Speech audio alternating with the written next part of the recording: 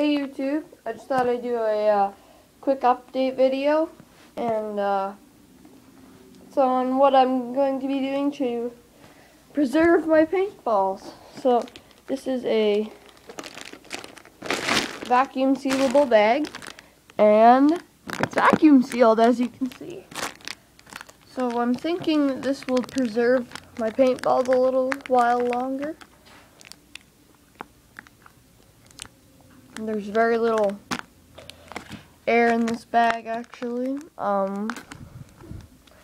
Obviously it's not amazing, but there is a lot less air in this bag, so it should work and preserve them, I guess. As you can see. I got this at my Dollarama. It's just a vacuum sealable bag that you can, where is it? You can hook up to your vacuum. You just put it on there, it clips on to your vacuum, turn the vacuum on, and yeah, we've central vac, so a little too much power, I guess you'd say. So I just turn it off when it feels about right, but yeah, don't let it go all crazy, because you can pop your paintballs doing this.